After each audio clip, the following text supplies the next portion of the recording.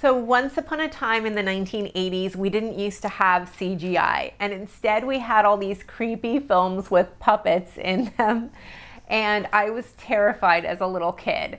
And one of the movies that was very creepy to me was Labyrinth, which came out in 1986, starring David Bowie and Jennifer Connelly. And it was directed by the super talented, amazing Jim Henson, who is known for Sesame Street, which I was obsessed with Sesame Street, Big Bird, Snuffleupagus, you know those puppets. I am 41 years old and I have never seen Labyrinth all the way through until yesterday. I just sat down and watched it. So I want to review it for you and give you my 2 cents. I want to warn you, there may be some spoilers in this. So if you don't want to see any spoilers, fair warning, there may be movie spoilers in this. This movie is over 30 years old, so most of you have probably already seen it. So you can watch Labyrinth for free on your phone using the Toby app, and I just paired it with my TV and watched it on the screen in my bedroom. But you can watch it on your phone however you want to. There's a lot of interesting, nostalgic, older free movies on Tubi, so something to check out, and I'll put a link in the description box if you want to download that app and watch Labyrinth yourself if you've never seen it. Let me begin by reading you the synopsis of Labyrinth according to the Internet Movie Database. 16-year-old Sarah must solve a labyrinth to rescue her baby brother when he is taken by the Goblin King. This is considered an adventure epic, dark fantasy / fairy tale genre film. I feel like people who are gonna love this movie, if you love anything 80s or nostalgic. So back in the 80s, they used to play all the credits before the movie, and it says that the music is written by David Bowie and composed by David Bowie. So that's pretty cool if you like his style. How is David Bowie as an actor? I thought he did a pretty good job. He did well enough that I didn't question it. I believed it. I thought all of the acting was good in this movie. So Jennifer Connelly is one of my favorite actresses, and she is a huge reason of why I decided to watch this movie in the first place. She was in Top Gun Maverick, playing Tom Cruise's significant other. A Beautiful Mind, which Jennifer Connelly's role in A Beautiful Mind made her like a very respected actress to me. I thought she performed really well in that. She was in Blood Diamond with Leonardo DiCaprio, a couple of the Spider-Man movies, and Hulk. So she is definitely a force to be reckoned with, I feel like, as an actress. But also, can we just talk about how gorgeous she is? Like, I wouldn't mind if I looked like Jennifer Connelly. She's got that dark hair and those beautiful blue eyes. And when she filmed this movie, she was 16 years old. I feel like her acting in this movie, like, you can definitely tell that she's a young teenager. Super cute in the movie. And to me, she plays a very innocent / spoiled teenager in the opening. She's doing some acting drama. She takes her family for granted, ends up losing her baby brother, as I read in the synopsis. So the beginning of the movie, I realized why I was not able to watch this movie as a little kid. There are creepy little gremlin, demonic looking puppets in the opening of the movie that go and steal this baby. Yeah, no, as a 5-year-old, I would have been screaming and having nightmares. I already struggled with nightmares as a 5-year-old. There is a very good reason why I didn't see this. You know, I had to contend with Chucky, the doll that was gonna kill me when I was a little girl, and I couldn't get to bed most nights of my childhood because of Chucky, let alone to have to worry about these little Jim Henson puppets, demon baby puppets from hell.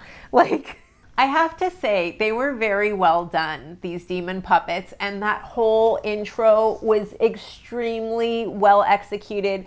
I felt like it was a horror film. Now, for those of you who love horror movies, you're thinking, this movie was nothing. It was so piece of cake easy. Not for me. Even at 41, I was freaking out a little bit. Like, this is as far as I go with my scary movies. is Labyrinth, the opening scene. I'm a lightweight when it comes to horror. And honestly, the little boy who plays the baby in this movie, I was really concerned for him because I know my kids didn't like scary things when they were little. And this baby looks like he's somewhere between 1 and 2.5 years old. Maybe, no, between 1 and 2 years old, the baby in this movie, and my kids would have been freaking out seeing these demon puppets everywhere. So I was really concerned for this kid. Did he have trouble getting to bed at night during the filming of this movie? That's what was going through my head as I was watching this. And the baby did really well. Actually, he started laughing with the puppets. So the people on set must have been doing a good job of making sure that this baby was happy. And there's a scene where they're throwing the baby up in the air, but this baby is like flying into the sky. And I had to check myself because I was thinking that they were actually throwing this kid way up into the air in a very unsafe manner. And I was like, what are they doing? They can't just throw this baby around. And then I realized, wait, this is a movie. They're probably throwing a fake baby into the air. But I was really scared. Like, the mom in me was concerned for the baby and how it was getting thrown around. So there's a lot of crazy shenanigans going on in this movie. Please let me know if you felt like this was a really creepy scene where the baby gets stolen out of its crib. Do you remember that scene when you were a kid? How did you react to it? Let me know your thoughts and feelings. Have you seen Labyrinth? Was it scary to you as a kid? One of the best parts of this movie are the puppets and the design and execution and the creativity that went into creating these puppets. Amazing. One of my favorite puppets was this ostrich puppet. Very interesting. And I feel like if you're a big fan of Jim Henson and a fan of puppetry and creativity, you will like this movie a lot. And I don't know, I was just in awe of the filmmaking process for the 80s. I'm like, this is where cinema, like from a historical movie perspective, just the creativity that went into telling fantasy back then. Like, I look at the fantasy movies that we have today, like Lord of the Rings, and you know, they didn't have CGI back then. Actually, I think the owl was done with CG, but that was super high tech back then. It was really an art, the way they went about making these puppets for this film. One of the scariest and creepy scenes for me was in the forest. There's these red furry creatures that really scared me. And I vaguely remember this scene as a kid. I must have seen it somewhere. Maybe it was playing on TV. But these furry creatures just take off their heads and they pull out their eyeballs and they rip off their limbs. I was horrified. I vaguely remember seeing it a long time ago. So to see it again in the movie, like, I wasn't ready for it again, and I was just terrified. But I feel like if you're a huge Labyrinth fan, something tells me that you would really like this scene. Please comment below. Let me know what you think was the scariest scene in Labyrinth if you've seen it before. Do you remember the scene that I'm talking about? Were you scared? I mean, and how did you feel about the gremlin babies? I also feel like the scene with all the furry creatures in the forest was one of the best scenes, though, on the other hand, because of the way Jennifer Connelly's character runs away and escapes, because she like pulls off all their heads and throws them. She did what I feel like any sane and normal person would do and like wreck their game and run and skedaddle, get out of there. And I thought she did a great job with that. And I was running with her. I felt that fear and that angst or anxiousness, whatever she was feeling, and I would have booked it too.